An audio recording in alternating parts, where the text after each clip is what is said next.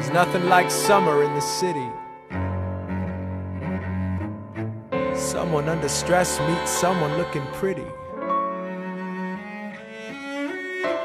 There's trouble in the air, you can smell it. And Alexander's by himself. I'll let him tell it. I hadn't slept in a week, I was weak, I was awake. You've never seen a bastard orphan more in need of a break.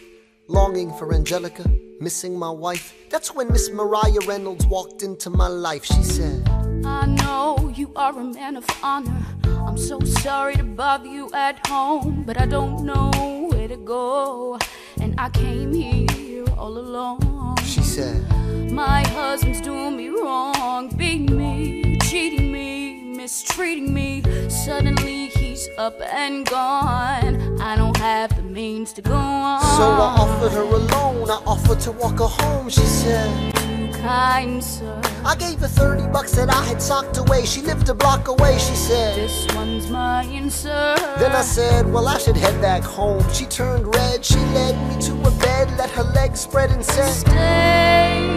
Hey, hey. That's when I began to pray, Lord, show me how to say no to this. I don't know how to say no to this.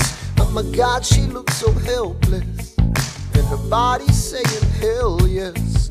No, show me how to say no to this. I don't know how to say no to this. In my mind I'm trying to go.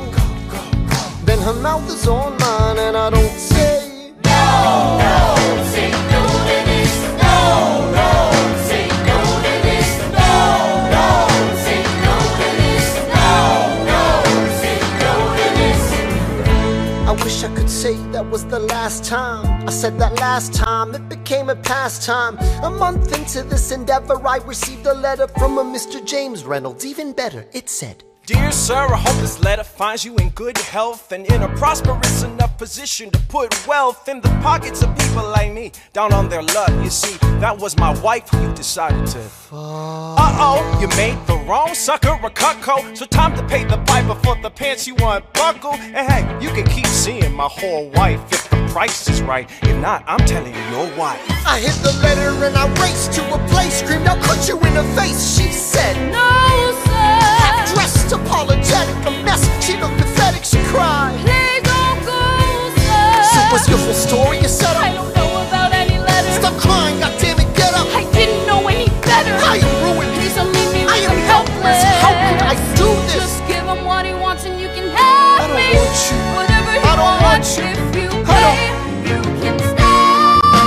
Lord, show me how to say no to this. I don't know how to say no to this, but the situation's helpless, and her body's screaming hell yes. No, show me how to say no to this. How can I say no to this? There is nowhere I can go. When her body's on mine, I do not say no. Yes.